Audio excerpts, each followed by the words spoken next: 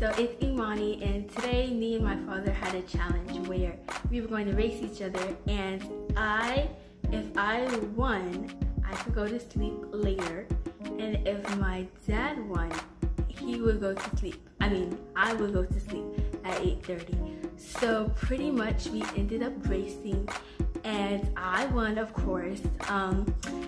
And I'm pretty sure he pulled a muscle, but I'm not really sure. But at the end of the story, I still won. So yes, that's. Let's go!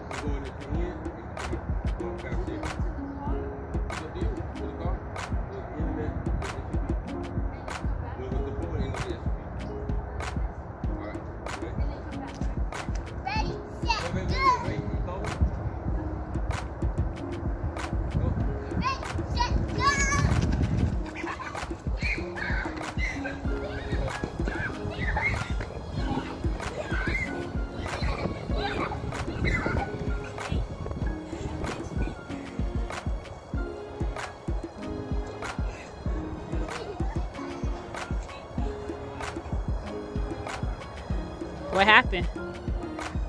I said, did you stretch?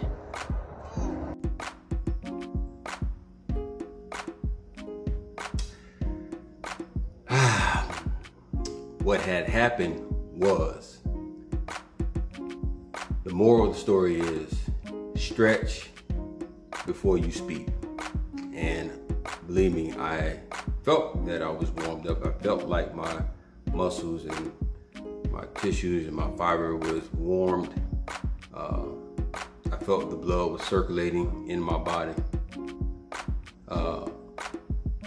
My mind was telling me no, but my body was telling me yes.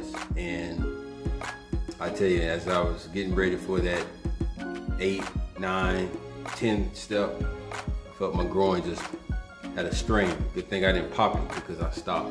But I give it to my daughter. I can admit it, she beat me. Yes, she beat me. And but beyond that, it was such an honor being with my children and doing some exercising with them and competitive things with them, even though I was emotionally tired.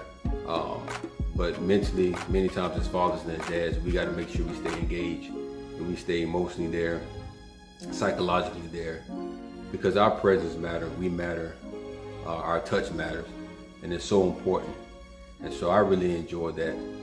And so we as fathers understanding that we are valuable to our children. We are valuable to our seed. We are valuable to our families. We are important to our kids.